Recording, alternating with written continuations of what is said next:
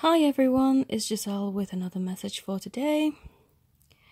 I just want to remind you that you are limitless and that really you're doing yourself a disservice if you are putting a figure or some kind of value, monetary value or something, Let me give an example. I don't want to confuse anyone.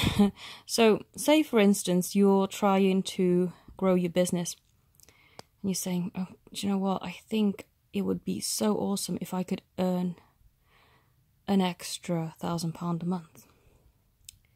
You're limiting yourself because yes, you can earn that, but why not shoot for more? Don't stick a figure against what it is that you're trying to obtain, because you are limitless. You are energy. You are eternal. And so is your ability to obtain anything you want. And I know people get a bit doubtful when they say, well, I tried to obtain something, but I didn't get what I wanted.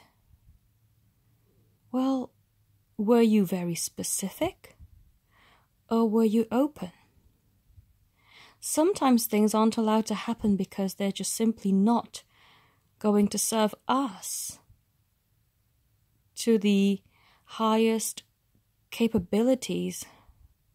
If I got my way, and is it 4 years ago or 5 years? Nearly 5 years ago, I would have gotten my way and had that relationship with my false twin, I would have been in deep trouble, financially as well as romantically. None of the areas that I want to blossom in would have been met because this person was toxic. They were very narcissistic, very focused on just themselves. They weren't willing to share or give of themselves. It was always me giving and them taking, but I was never receiving anything in return. And it took me a while to see this. This person was also very self-deprecating and so negative, and you could feel, sadly I drew him to me because my energy was not at the vibration that it needed to be in for me to attract true love. So I kind of got a contrasting experience because that was what I needed at the time.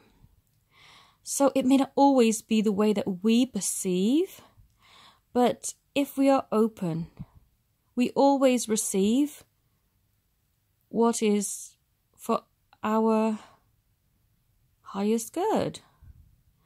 And this used to actually sound so bad to me. I know it may sound crazy to some of you, like how could something for your highest good be bad?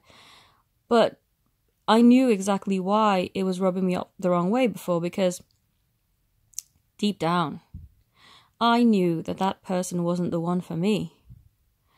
And when I heard words like, it's not for your highest good, it was kind of like, well, I don't care.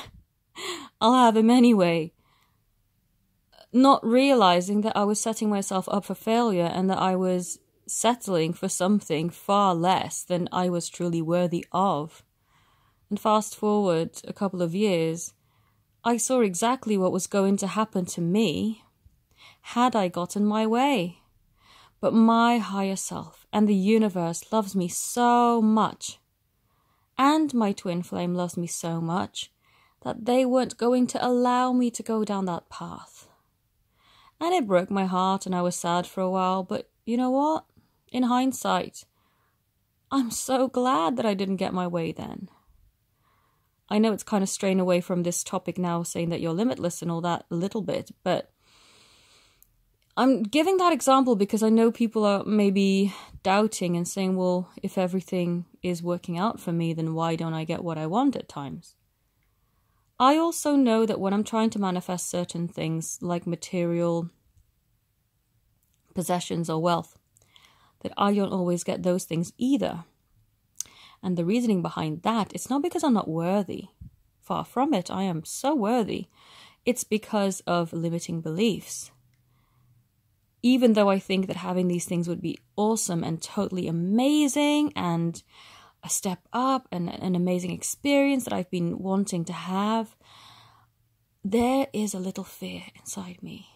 And I know exactly, because I remember walking down the street and feeling a little bit unsafe.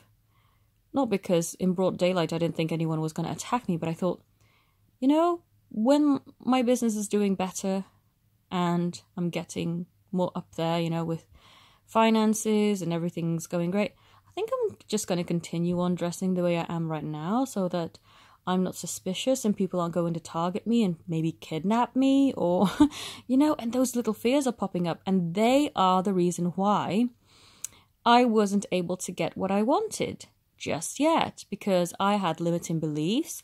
I was acting out of fear rather than acting out of abundance and love. I was going, oh, I'm not going to buy that in case I get attacked. And really, we shouldn't have to be fearful at all. And we shouldn't allow our fears to hold us back. That's why we are limitless. And as long as we realize that we are limitless, we can attract anything and everything that we want. Just like this little quote card says, God's wealth comes to me in avalanches of abundance. I think I heard this from Jake Ducey a few months ago. And it makes me feel so rich just looking at these words, because they empower me to realize that I'm not alone in this. The universe, God, whatever you want to call it, it doesn't matter what you call it.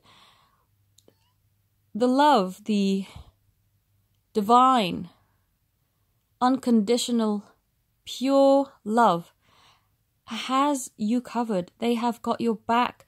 Whatever it is that you want, they want for you. They want to grow through and with you and take joy in you attaining your dreams and your heart's desires.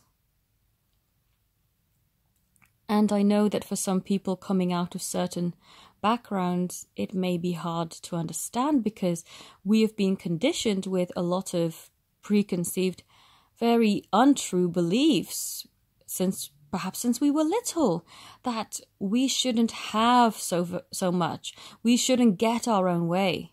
That's selfish. That's, not good. But what makes you happy and what makes the world a beautiful place, how can that ever be bad? If God is love, then why would God want to deprive you and not give you your heart's desire? What's the point in coming here? That would make no sense, coming here and being miserable. That's why whenever I used to go to Sunday school when I was little, I felt pinched off. And that's awful, right? You going to a religious establishment to feel pinched off from God. But I truly did. I was denied my gift, my God-given gift, to see energy and spirit and interpret things with my third eye. And, they're saying, oh no, that's witchcraft. How could a 4-year-old or 3-year-old even practice witchcraft? I mean, come on. I was innocent and pure, and they were trying to pinch me off from my true gifts. And so it's hard to recondition your mind, but you must understand that the universe and God and whatever you want to refer it to as is wanting you to have everything that makes your heart sing. And what makes your heart sing is love. Whether that's love expressed in material wealth, expressed in your dream job, expressed in your dream relationship, you can have it all because you are limitless. And when you're not getting what you thought you wanted, because there's a bigger dream that's not being realized. Had I settled for my false twin, well, I would have gotten married and maybe ruined things for me and my true love. And now that I didn't get that, I'm so grateful, and I know exactly why I didn't get it. I wasn't at the right vibration to welcome in true love. And what an awful thing it would have been to cut myself off from true love. And I want you to know that you truly are limitless, and that creation happens in your heart. Creation happens out of pure love. And when you can feel the feeling of having what it is that you want, then it naturally has to flow to you, as it has no other choice. Because you are the creator, and you create with love. I hope that this has helped you. If you'd like to connect with me, all my details are in the link. Thank you all so very much for watching. I see I've got even more subscribers now, which just, it warms my heart to know that you just appreciate what I do and what I bring out. And I never set up this channel to be popular. I always ever had the intention of, I'm going to speak my truth. If it's not popular, oh well, so be it. But if I can help at least one person, then I'm happy. And the readings that I've had live with people today, and them expressing their appreciation for the value that they found in my words, is just, I'm so grateful for you. And I know this one particular lady came to me at a time when I was particularly a bit down because people were not very supportive. It was a weird time. It wasn't too long ago, but it was before some full moon activity, and there was a lot of spiritual attacks happening. But she came to me when I needed it the most, and you know who you are. Thank you very much for sharing your story and being so warm and open-minded. And I know it's a great big different world to you, but after our chat, I'm just so inspired, and I'm grateful for your input into my life. You know, for so many of you, it's not just me helping you, you are helping me too. And I'm so grateful to just connect and be able to share with you what is in my heart.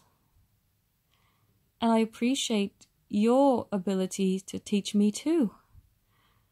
And yeah, it's been amazing. So thank you all for watching, and have a beautiful day. Namaste.